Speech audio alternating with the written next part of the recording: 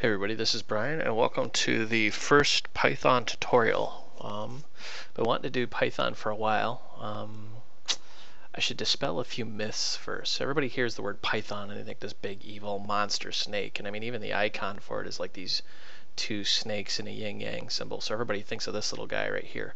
It's actually not the case. Python's been around for a long time, and it was actually named after the Monty Python. If you have no idea who Monty Python is, I feel very sorry for you, and you should Google it because they're hilarious. Their comedy is actually timeless. But it's the whimsical nature of Python. It's the language has tried to emulate that. So if you go to python.org, we'll be working with the newest version, Python 3.43. That may actually date this video at some point if they drastically change Python. But you'll see it's available for Windows, Mac, Linux, and pretty much everything in between. And it even comes with full source code. Some things you should know about Python before we get started is they really say batteries included is kind of the lingo here for Python, and I've got to agree with it. It's very powerful and it's not very chatty. And what do I mean by chatty?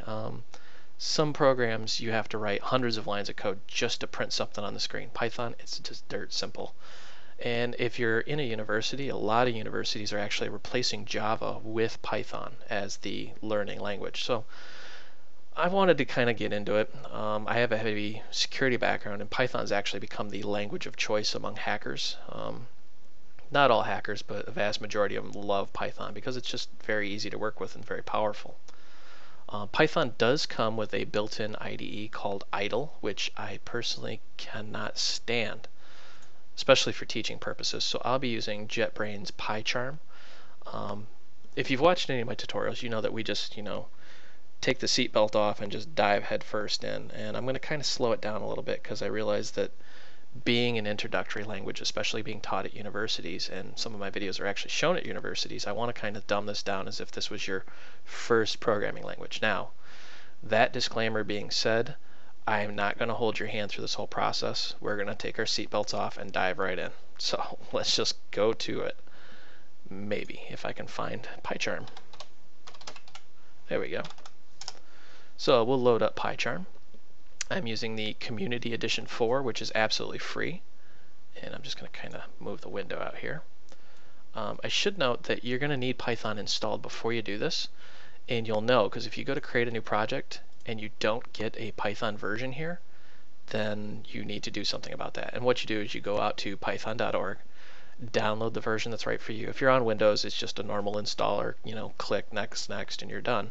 If you're on a Linux, Unix, BSD, Mac, whatever derivative, you're going to actually have to compile it by doing /configure. And if you've done this before, you've done this a million times, you just go into the directory, you do /configure, make test.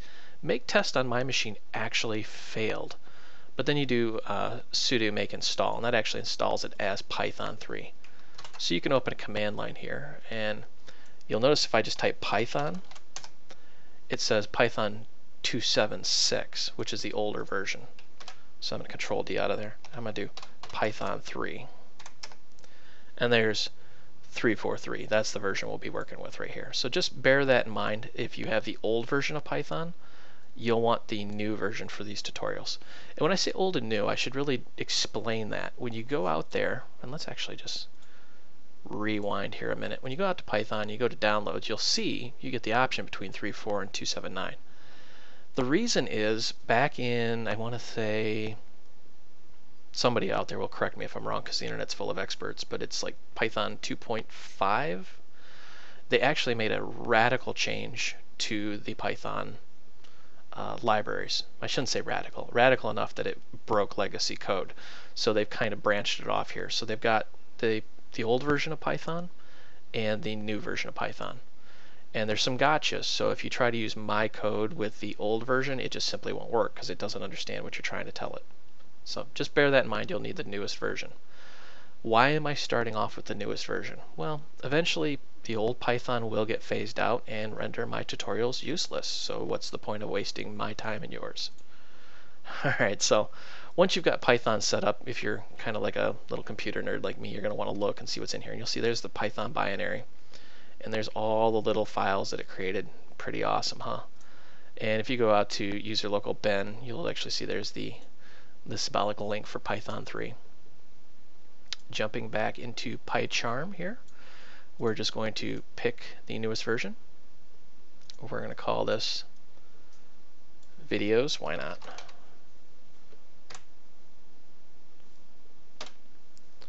And hit create. And ta-da, there's PyCharm in all its glory. I'm going to resize this a little bit here. Now, I know I'm probably going to get a million messages saying, why are you using PyCharm? There's better IDEs out there.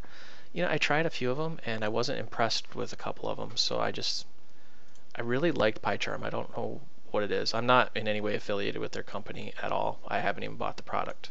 I just really liked the IDE.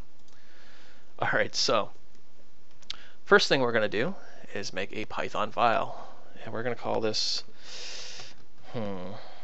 we need a descriptive name. Let's call it video1, because this is our first video.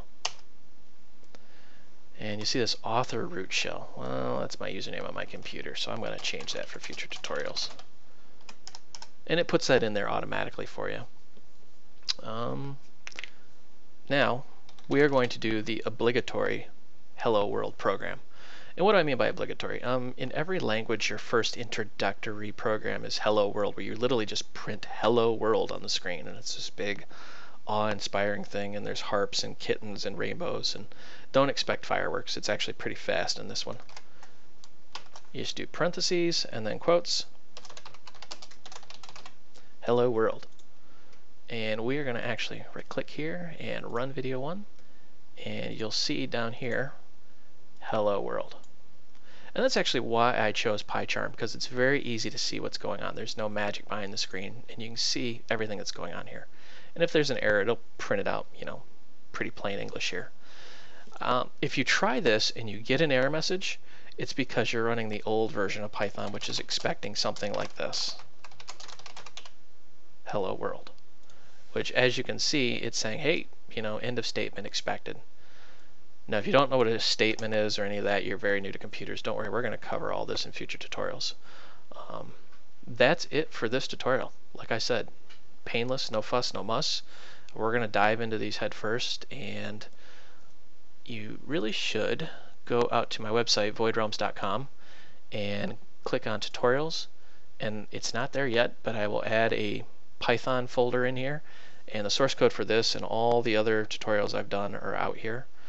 Also, visit Facebook and join the Void Realms Facebook group. There's like 200 programmers in there, so if you have questions, instead of emailing me and waiting 6 months for me to find your email, it's much easier just to say, hey guys, I got a question. Well, thanks for watching. I hope you found this educational and entertaining.